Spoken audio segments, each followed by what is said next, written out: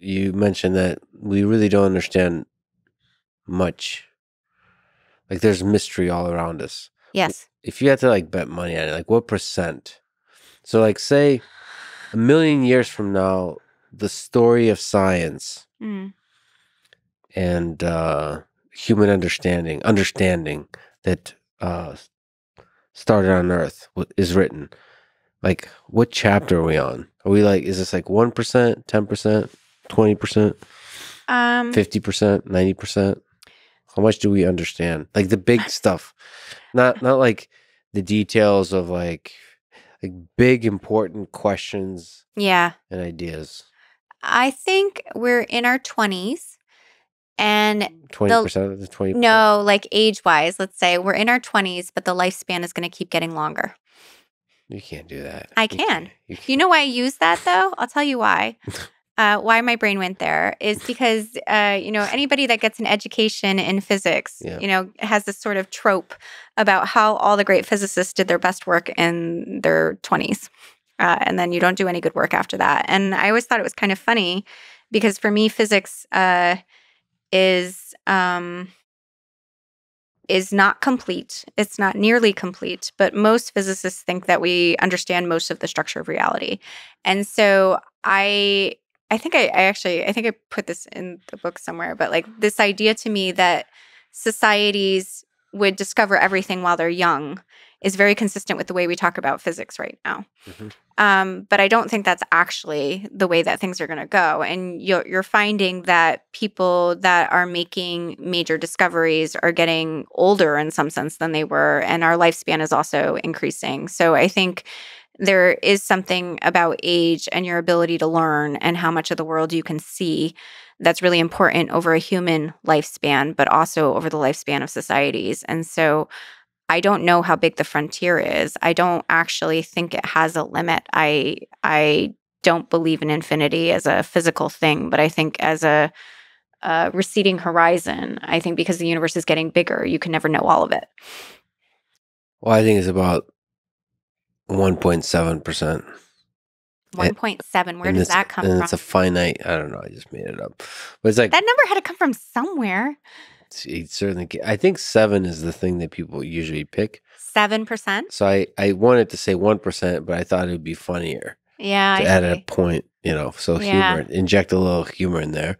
So the 7 is for the humor. 1 is for how much mystery I think there is out there. 99% mystery, 1% known. In terms of like really big, important questions. Yeah. It's like the list, say there's going to be like 200 chapters. Like the stuff that's going to remain true. But you think the book has a finite size. Yeah. And I don't. I mean, not that I believe in infinities, but I think the size of the book is growing. Well, the fact that the size of the book is growing is one of the chapters in the book. Oh, there you go. Oh, we're being recursive. I think you have to. You can't have an ever growing book. Yes, you can. I don't even. Because then, well, you couldn't have been asking this at the origin of life, right? Because obviously, like, you wouldn't have existed at the origin of life. Right. But like the question of intelligence and artificial general, like those questions did not exist then. Mm-hmm. And so, and they in part existed because the universe invented a space for those questions to exist through evolution. Yep. But like, I think that question will still stand 1,000 years from now. It will, but there will be other questions we can't anticipate now that we'll be asking. Yeah, and maybe we'll develop the kinds of languages that will be able to ask much better questions. Right, or like the theory of like gravitation, for example. Like when we invented that theory, like we only knew about the planets in our solar system, right? And now, many centuries later, we know about all these planets around other stars and black holes and other things that we could never have anticipated. So, and then we can ask questions about them. Like we wouldn't have been asking about singularities and like, can they really be physical things in the universe several hundred years ago? That question couldn't exist. Yeah, but it's not. I still think those are chapters in a book. Like, I don't get a sense from that. So do you think the universe has an end? If you think it's a book with an end? I think the number of words required to describe how the universe works has an end, yes. Meaning, like, I don't care if it's infinite or not. Right. as long as the explanation is simple and it exists. Oh, I see. And I think there is a finite explanation for each aspect of it. The Yeah. consciousness, the life. Yeah. I mean, very probably there's like the black hole thing is like, what's going on Oh, there? I know. Where's that going? So Like, fun, where do but they, weird. what? And then, why the Big Bang? Like, what? It's, Right. it's probably there's just a huge number of universes and it's like You universes think inside so? universe. I think universes inside universes is maybe possible. I just think it, every time we assume this is all there is, it turns out there's much more. The universe is a huge place. And we mostly talked about the past and the richness of the past, but the future. I mean, with many worlds interpretation of quantum mechanics. So Oh, I'm the, not a the, many the worlds person. you're not, No. Are you? How many Lexes are there? depending on the day. Well, Do some of them wear yellow jackets? at the moment you asked the question, there was one. At the moment I'm answering it, there's now in near infinity. Apparently, um, I mean, the future is bigger than the past. Yes. Yes. Okay. I Well, there think you so. go. In the past, according to And you, it's obviously already the gigantic. yeah, but yeah, I mean that's consistent with many worlds, right? Because like there's this constant branching. So, but it doesn't really have a directionality to it. 'Cause it's a I don't know. Many worlds is weird. So my interpretation of reality is like if you folded up like all that bifurcation of many worlds and you just folded it into the structure that is you, and you just said you are all of those many worlds, and like that sort of like your history like converged on you, but like you're actually an object exists that's like that was selected to exist, and you're self-consistent with the other structures. So like the quantum mechanical reality is not the one that you live in. It's this very deterministic classical world, and you're carving a path through that space. But I don't think that you're constantly branching into new spaces. I think you are that space. Wait, so to you at the bottom, it's deterministic. It's I sort thought you said the universe is No, it's it's just a random bunch at of the random. bottom, right? But like this randomness that we see at the bottom of reality, that is quantum mechanics. I think like people have assumed that that is reality. And what I'm saying is like all those things you see in many worlds, all those versions of you, just collect them up and bundle them up, and like they're all you. And what has happened is like elementary particles they don't live in a deterministic universe, the things that we study in quantum experiments.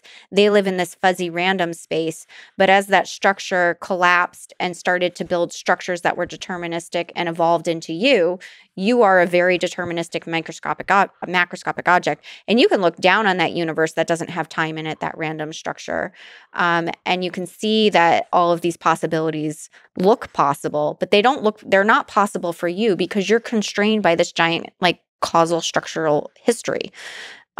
So you can't live in all those universes.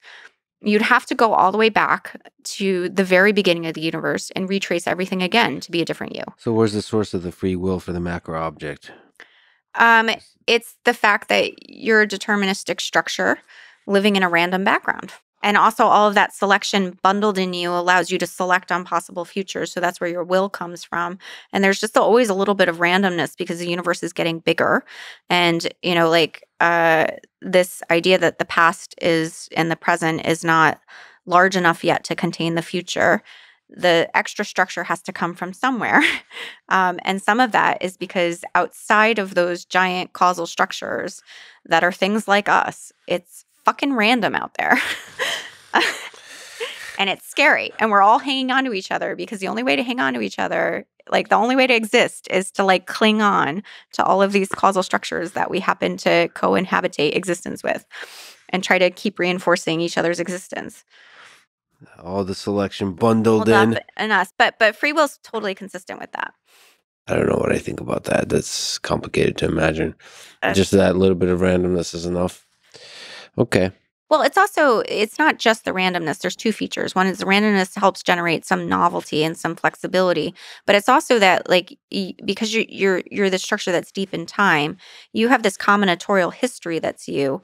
And I think about time in assembly theory not as linear time, but as combinatorial time. So if you have all of this structure that you're built out of, you in principle, your future can be combinations of that structure. You obviously need to persist yourself as a coherent you. So you want to optimize for a future in that combinatorial space that still includes you, most of the time for most of us. And